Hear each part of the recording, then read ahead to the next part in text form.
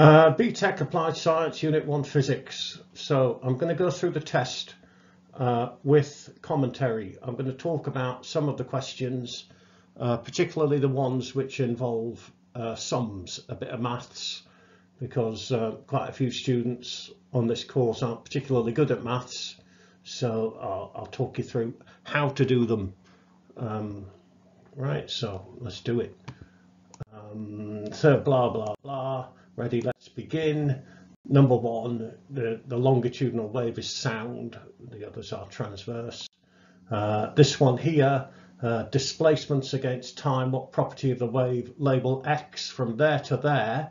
If we look on this axis, that says time. So from there to there is the period, which is D. Next, calculate the frequency of this wave.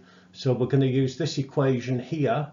We know the period, and the period is 4 milliseconds. 4 milliseconds. So my frequency is 1 over 4 milliseconds.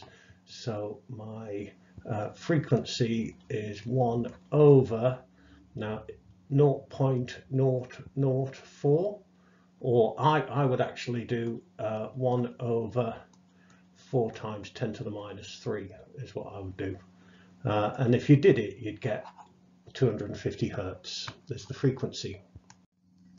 Waves from a microwave transmitter have a wavelength of 12.8 centimeters. Calculate the frequency, and we know the speed of these waves because they're electromagnetic. So we're going to use the wave equation, V equals F lambda. We want the frequency, so F equals V over lambda. So F equals V over lambda, which is 3 times 10 to the 8 divided by, now the wavelength 0.128. 0.128, because it has to be in meters. You can't leave it in centimeters. And if you work that out, you should get, I believe, that one there, 2.3 times 10 to the 9 hertz. The speed of sound produced by an organ pipe has a frequency of that. We're going to use that for the speed of sound in air. Calculate the wavelength. So again, we're going to use the wave equation, V equals F lambda. So lambda equals V over F. So lambda equals V over F. And the velocity is 330 divided by 262. Which equals 1.3 A. Next, beam of light, which is false. The one C, it's nothing to do with total internal reflection. Calculate the refractive index of the glass. We are going to use this equation here, N equals sine I over sine R. I is the big angle. That's the angle of incidence. R is the smaller angle, the angle of refraction. So you've got N, which is the refractive index, is sine 65 divided by sine 40. And if you work that out on your calculator, you should get 1.41. And that's the refractive index. Here we do have total internal reflection. We're told the refractive index is 1.52. Work out the critical angle for this glass. We're going to use this equation here. Sine C equals 1 over N. So to get the critical angle, then it's C, the critical angle, is going to be sine to the minus 1 of 1 over 1.52. And if you work that out on your calculator, you will get 41 degrees. Okay, this is just GCSE maths. If you can't do it, it's probably because you've forgotten it and you need to revise it. Okay, it's not A-level maths. You should be able to do this. Moving on, the answers that they're not cheaper. Moving on, and the answer is that they're not always in phase. No, the phase difference is changing constantly. This one here, the answer is that one there. It's bigger wavelengths is bigger angles. Next is that one there. It's a longitudinal stationary wave. Here we go.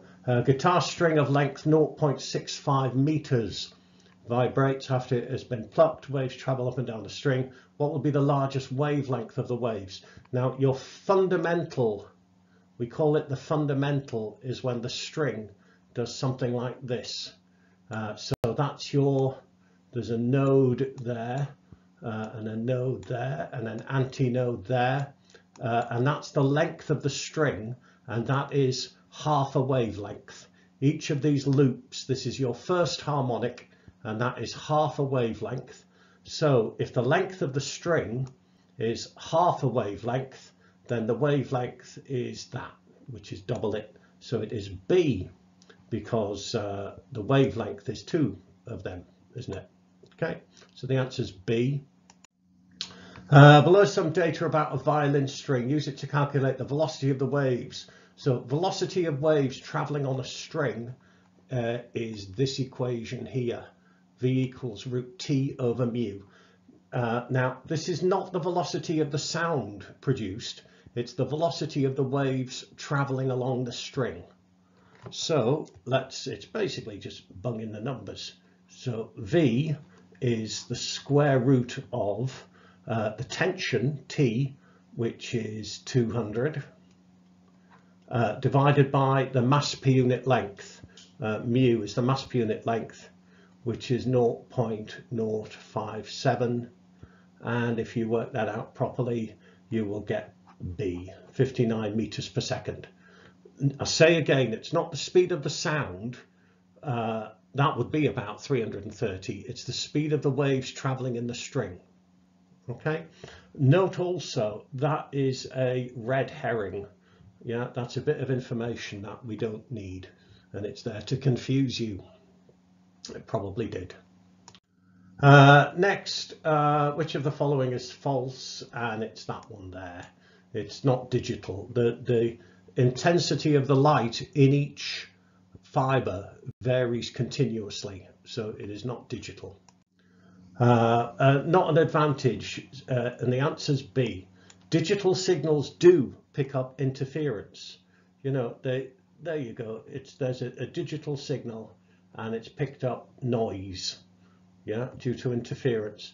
The advantage is that it's easier to get rid of the noise. You can filter out the noise and end up with your original signal. So they do pick up noise. It's just easier to get rid of it. Okay, a signal transmitter emits radio waves on an island. So that one is at 3 kilometers, that one is at 6 kilometers. We're talking about this equation here. The intensity follows an inverse square law. Now, you could work out a value of K, but basically an important thing to remember is that if you double the distance, then the intensity will be a quarter.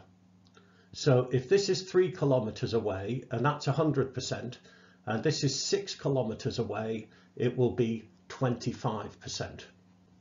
If you double the distance, then the intensity is a quarter. It's 1/2 squared. If it's treble the distance, then the intensity would be a ninth, because it's 1/3 squared. So it follows an inverse square law. Okay. I think that's the last of the maths. It doesn't convert it to a digital signal because it's already digital. It does do all of these. Next, an advantage of Bluetooth is that you don't need a router, but you do with a Wi-Fi network, and that's called handshaking. And that's everything, I think.